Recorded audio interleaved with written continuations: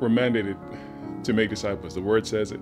Integrated mission is about loving people. God has called us to just come alongside, be with people. It's what we're commanded to do. It is our mission, it is our commission to go into the world, make disciples. When we go out and make disciples, then others are equipped to be able to go and do that as well.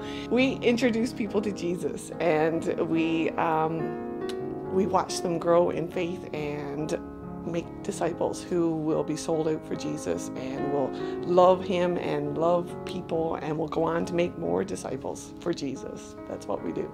It's what we do. It's part of the DNA in our integrated mission.